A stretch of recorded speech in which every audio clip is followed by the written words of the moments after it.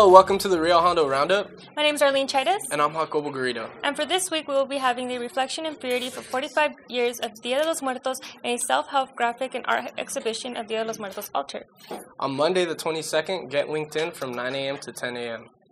And on Tuesday, October 23rd, we will be having a success strategy from 1 to 2 p.m., how to earn a degree from 5 to 6 p.m., picking up a major is a major for adult reentry students, 5:30 to 6 p.m., women's soccer versus Compton at Rio Hondo at 4 p.m., men's soccer versus Compton at Rio Hondo at 6 p.m.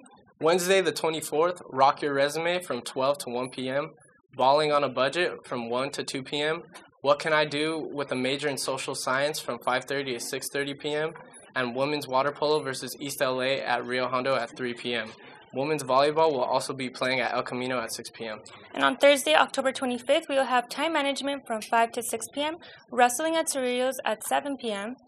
And Friday the 26th, the California Dream Act workshop from 12 to 1 p.m. and men's soccer versus East LA at 6 p.m. Men's water polo at Los Politas at 10 a.m. Women's soccer versus East LA at 4 p.m. and women's volleyball at LA Trade Tech at 6 p.m. On Saturday, the 27th, we will have the men's water polo at Southern Western at 10 a.m., men's water polo versus Grossmont at 12:45 p.m., men's water polo versus Saddleback at 4:10 p.m.